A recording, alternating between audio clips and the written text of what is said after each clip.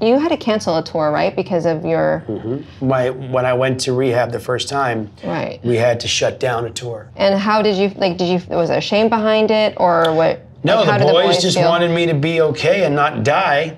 So I left straight to go to Tucson, and they went on TRL the very next morning and made the announcement. We do have big news. Backstreet have joined us today because going through a pretty serious situation, I think it's safe to say. The remaining U.S. and Canadian tour dates have been postponed. AJ McLean's going through some stuff, being treated for, at the moment, 30 days for depression and alcohol abuse. He knows he has a problem. He wants to get it fixed.